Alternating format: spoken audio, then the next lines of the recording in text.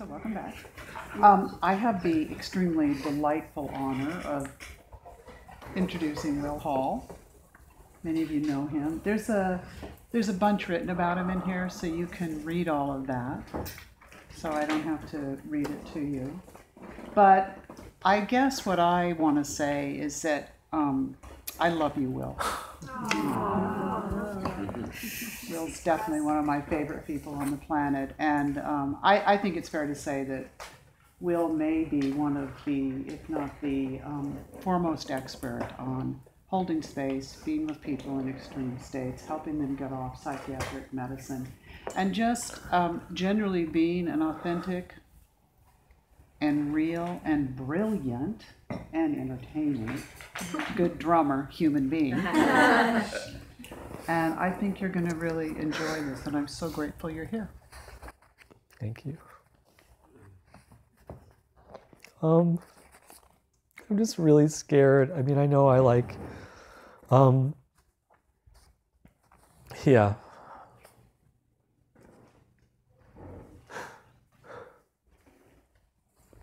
I didn't think I was, in my notes I'm supposed to cry later, not right now. But I do a lot of hiding, and my original plan was to hide for this talk, but then I realized that not only was shame in the title of the talk, but authenticity is the theme of the conference. So I'm kind of like, it's like checkmate on my hiding game, you know? And thank you, Nita. Thank you for that introduction. And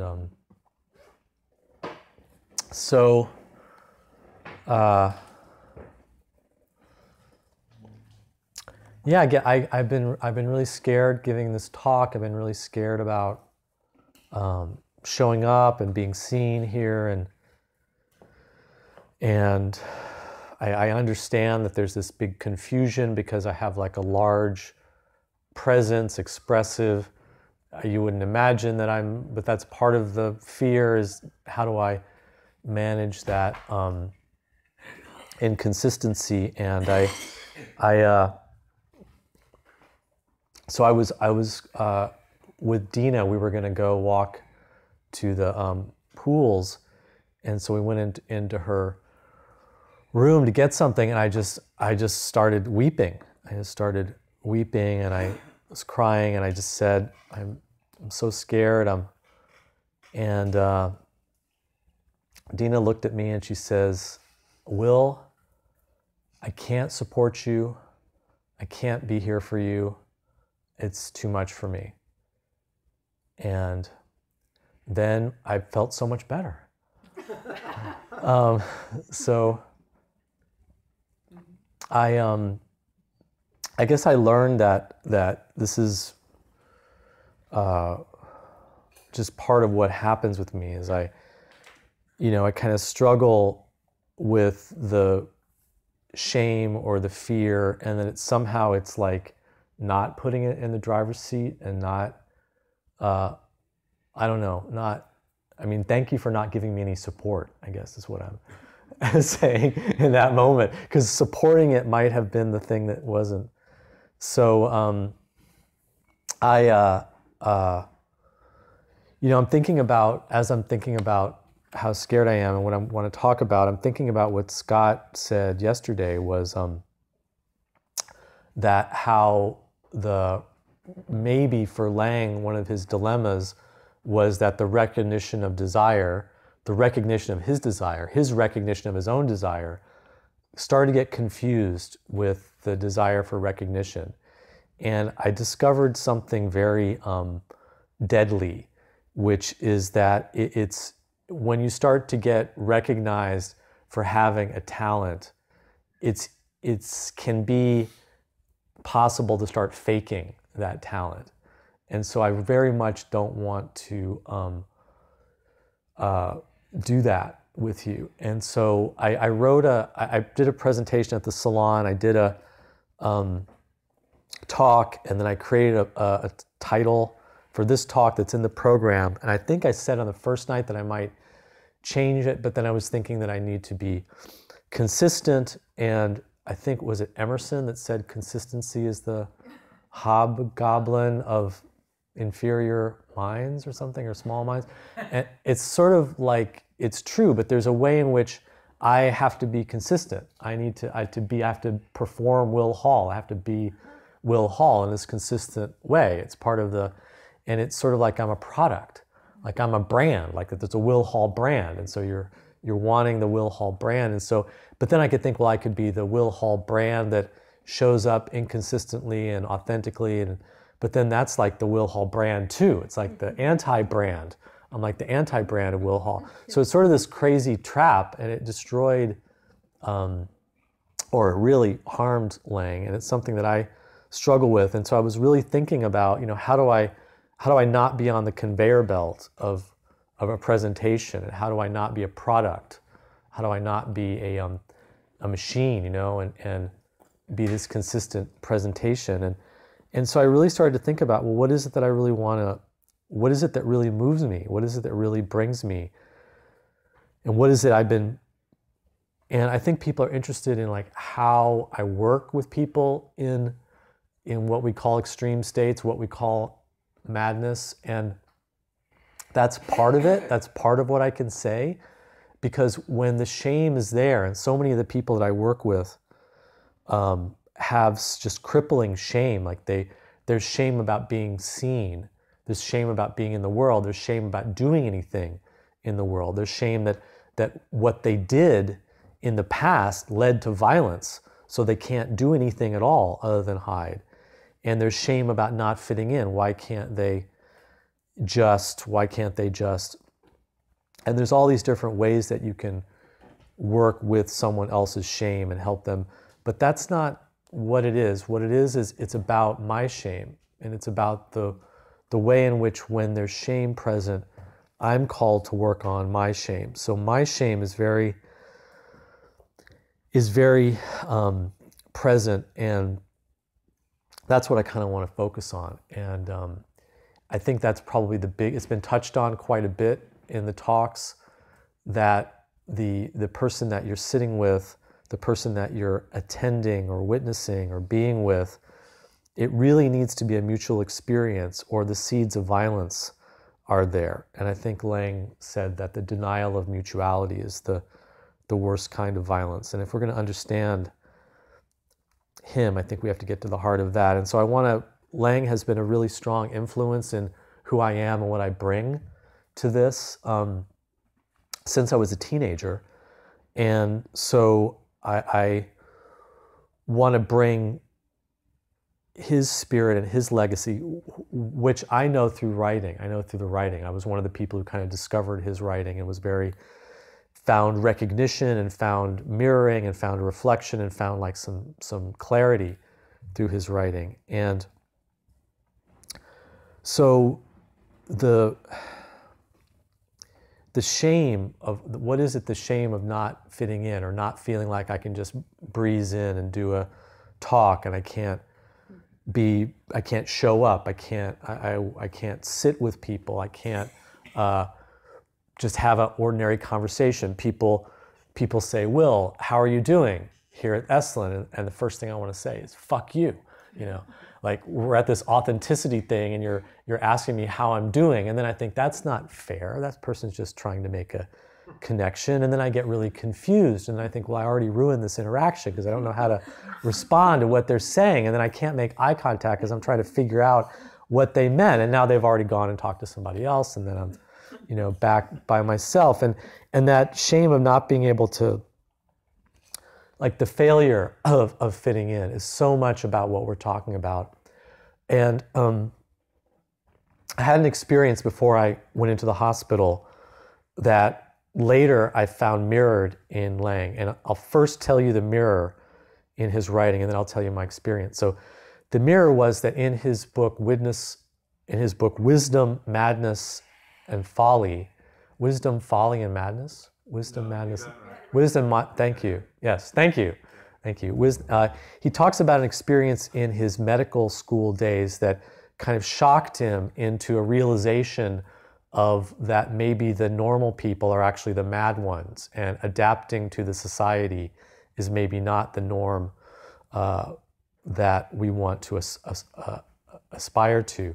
And that was where he was in medical school, he was in a lecture, and they were watching a film, and the film was talking about the human physiology and the digestive system and something, and there was this film of people's digestive tracts, and you could see, it was an X-ray film, you could see people chewing and eating, and the food would go through them. And then Laing thought about this for a moment. This is what he says in his biography, his autobiography. And then he raised his hands. How is it that you could make such a film? Because surely the prolonged exposure to X-ray is going to kill the person that you're photographing. And so the lecturer said, well, these are films from one of the death camps from World War II. These are films of prisoners that the Nazis killed, and part of their medical experimentation was to take X-ray footage of them. And then the lecturer just went on with the lecture. And there was something for Laing, and this has always struck me, about how the disconnect between how he experienced the horror of everyone just kind of going on with this, and his own sense of this is not right, something is really mad here. And so years before I read that in Wisdom, Madness, Folly, I was spiraling down in my apartment in San Francisco, and I had a very strong, aggressive voice telling me that I was a failure and I should kill myself. I was hiding from my roommates, and I would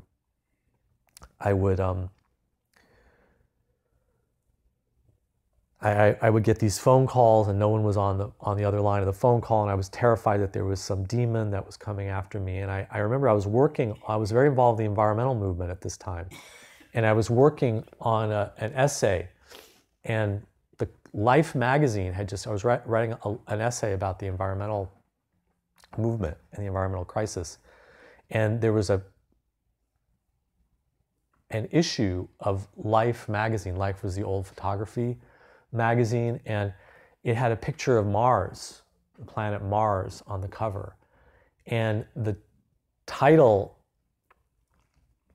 was Mars, Our Next Home. And I remember staring at this, and I remember feeling what I imagine Laing must have felt years later, that there's something just horrifying that's out of reach of what is normal, and that focusing on that and trying to understand that and not understanding it and not making sense of it, that was the moment at which my spiral just got more and more out of control, and I ended up in the psychiatric system. And so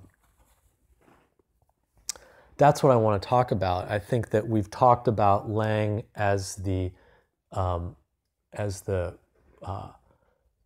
presenter of a more humane way of being with people in madness, and we've talked about Laing as the presenter of a more authentic and humane way of us being human. But there's also a very important piece of this that we haven't talked about yet, and this is something that torments me. This is something I'm really actively struggling with, and I think it's a big part of why I don't feel like I just need to find unconditional love or just kind of feel stronger to be here. I feel like my shame is right. I feel like there's a reason that I'm ashamed, and there's a reason that I don't feel like I don't know if this is what I want to do, or this is where I want to be, or if this is where I'm allowed to be, or if this is where it's safe to be. So that's what I want to talk about. And but first, I want to make a advertisement for the treasure hunt that's going to happen. This is our annual R.D. Laing Memorial Treasure Hunt, and there are 2 prizes this year. We have 2 prizes. The first prize is a very nice mass market paperback edition of Politics of Experience, R.D. Laing's Politics of Experience, and as it is our tradition, we always get a copy that's signed. So it's a signed copy, it's signed by me. And That's the tradition, and it's somewhere in. Well, I'm okay. We're gonna just remind me, and then the second prize is also a book, but it's a surprise book, and the condition. If you win the treasure hunt, if you find one or perhaps both of these books, the condition is you must start reading them within like a month or so, or 6 weeks or so. And if you don't, just give them to somebody on the condition. Is that poison the treasure hunt? You're making a face. Okay, Marion doesn't have to do the treasure hunt if you don't want to, but yeah. But you have to read the whole. And a report. No report. Okay, so. So we know we found the second book if you don't know what it is. You'll know. Trust me, you'll know. So, I think we've rightly. I don't. Do you say Sartre? Do you say Sartre? Do you say French? I'll just say Sartre for pronunciation. That works. Okay. Sartre. Okay. Doug says it's okay, so I know I'm in good ground. Okay. So Sartre was asked, because I think it's right to locate Laing in that tradition and that question of authenticity that Sartre brought forward. Sartre was asked as he was older about his own legacy, and Sartre said, if a certain Sartre is to be remembered, remember the historical situation in which I lived. And I'm not an existential philosopher or Sartre scholar, but my understanding is that to really understand Sartre and authenticity, one of the things that's been helpful for me to understand is how much he used World War II and being part of the French resistance, being an underground secret stealth spy fighter against the Nazi occupation of France, and that this gave him a sense of enlivenment, a sense of vitality, a sense of authenticity that was kind of paradigmatic for him in his life. And then as he, after the war, he was very much grounded in the revolutionary tradition. He was very strongly influenced by Marxism. Later in his life, he considered himself an anarchist, but he was very much a revolutionary anti-capitalist in the broad sense. He would critique Russia and Stalinism, and he would critique the communisms of his day, but from within the revolutionary tradition, not as a defender of bourgeois society or capitalist society. And so I think this is very important. He was also writing in the context of the anti-colonial struggles. There was the revolution in Algeria in 1959, and there were, in the 50s and 60s, there were all these revolutionary anti-colonial struggles. He went to Cuba in 59.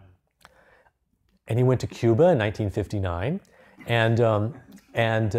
So this was also, I think, very important for us to understand Laing's context, because Laing is writing in a period where the possibility of revolution in the United States and the UK was not some crazy fantasy. I mean, there was very real uprising that was happening. And there's a way in which the question of authenticity is very specifically situated in that historical context for Laing and also for Sartre. So in general, when we're talking about the crisis over there, in Laing's context, it was the US war in Vietnam and especially the nuclear arms race. When we talk about the crisis over there, Laing was, I think, part of the power, and so what's so compelling to me is that he's simultaneously talking about a problem of intimacy, a problem of our relationship to ourselves, that we can maybe in the overarching sense call the problem of authenticity, if it's located historically and in that context. And so, I mean, I'm going to read a number of quotes that I think point in the direction that I want to go. And he says that with regards to Vietnam, he says, "Let no one suppose that this madness," the US war in Vietnam, "exists only somewhere in the night sky where our birds of death hover in the stratosphere. This madness exists in the interstices of our most intimate and personal moments." It's the same madness. And that's what is so crucial about Laing's voice and Laing's vision. And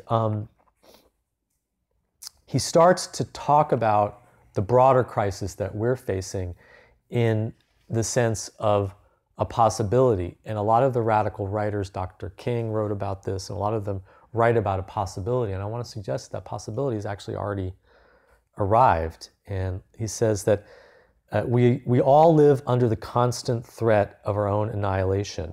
I don't think he means symbolic annihilation. I think he means quite literal annihilation. I think he's referring to the nuclear threat at that time. Only by the most outrageous violation of ourselves have we achieved our capacity to live in relative adjustment to a civilization apparently driven to its own destruction. It is quite certain that unless we resolve our behavior much more satisfactorily than at present, we are going to exterminate ourselves.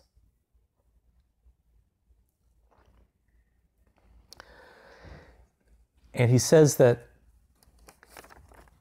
human beings seem to have an almost unlimited capacity to deceive themselves, and to deceive themselves into taking their own lies for truth.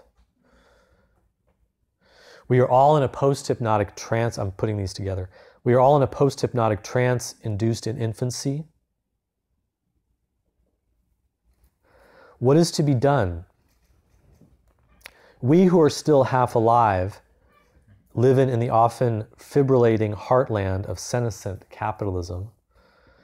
Can we do more than reflect the decay around and within us? Can we do more than sing our sad and bitter songs of disillusionment and defeat? That's a challenge to authenticity, and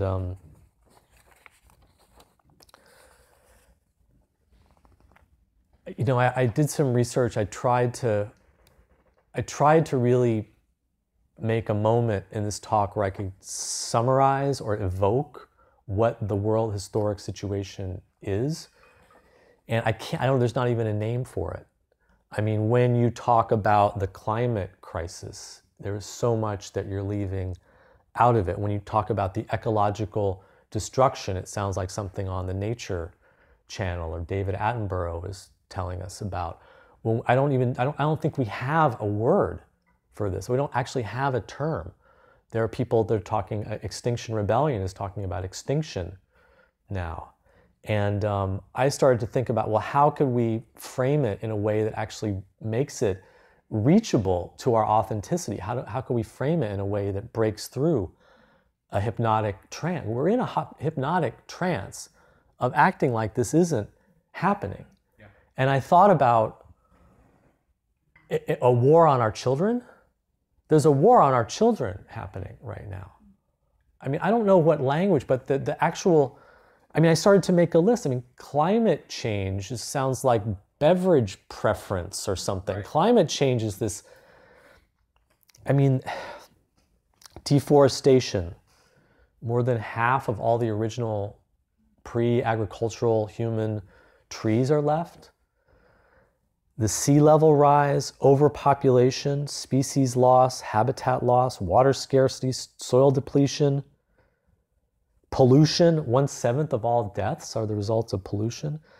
Fishing collapse, ocean acidification, the possibility of the collapse of the basis of the global food chain because of the destruction of the... I mean, it becomes abstract, right? It's like this is the trance that comes in. I can't feed statistics. I can't start to evoke this. The dead zones in the ocean, the pollinator collapse, the possibility of the world food supply collapse, extreme weather, sea levels rising. And then we talk about there's a way in which the complexity of our global civilization creates a vulnerability. So now things like nukes going off, nuclear war, or a solar flare destroying the electrical grid, or an asteroid impact, or the possibility that there are possibilities that technology, like when the atom bomb was first detonated at the Trinity site, there was a real risk that some scientists were saying that this could ignite the atmosphere and destroy the planet. But there was a rush to build the weapons, and so some technology accident, the nanotechnology, the pandemic, something could happen with biotechnology. And it's interesting, if you look at what the elites are saying, what the 1%, what the wealthy and their consultants are saying, they're talking about an extermination event that's coming.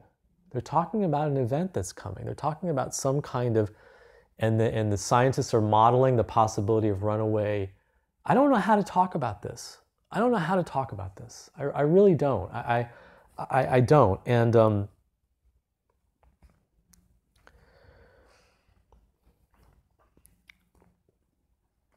so, but I feel like that's what I want. That's what I want to talk about. That's what I feel like we need to talk about.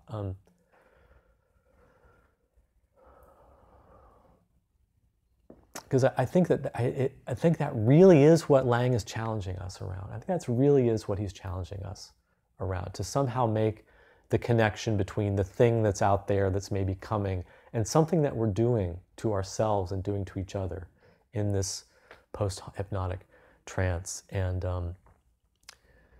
so I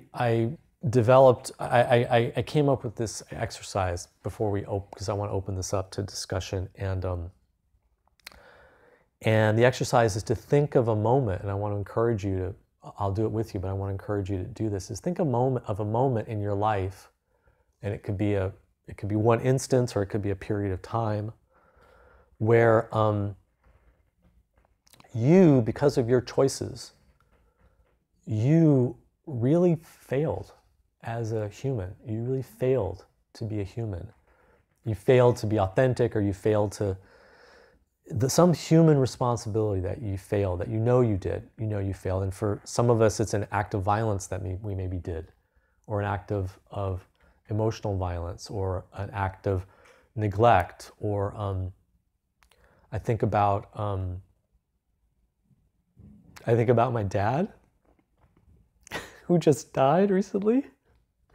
And I think about, people rush to say it's okay, it's not your fault, you did as much as you could, and you were a good son, and all this kind of shit.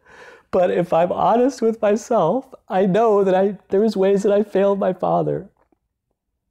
I failed to just be a simple, I failed to have the courage. I failed to have the courage to approach him and to have more of a relationship with him, you know?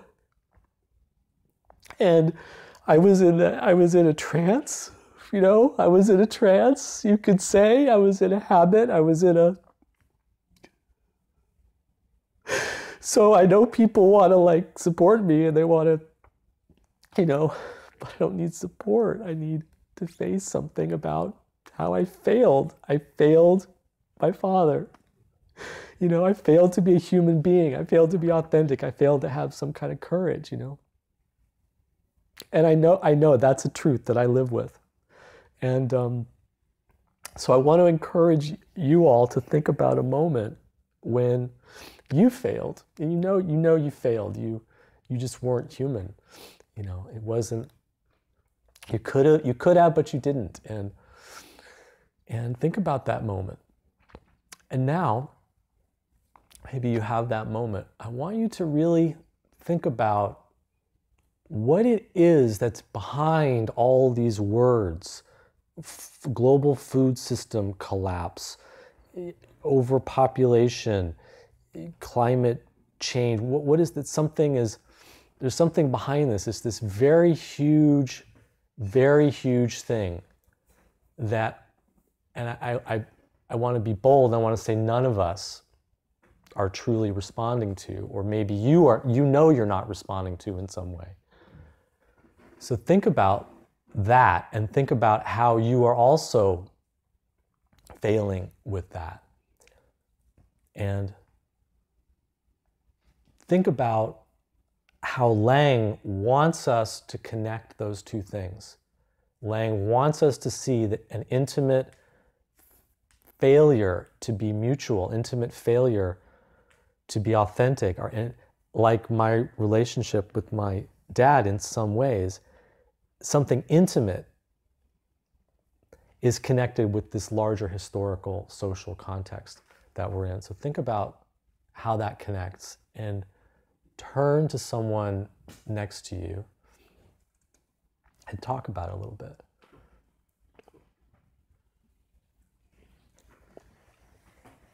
For a few minutes. Thank you. Thank you. Are the children's books?